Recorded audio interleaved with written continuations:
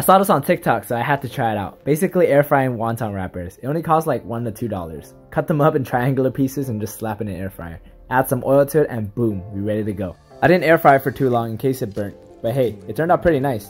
I've been on this for a kake addiction recently, so I added some for more taste. It was decent.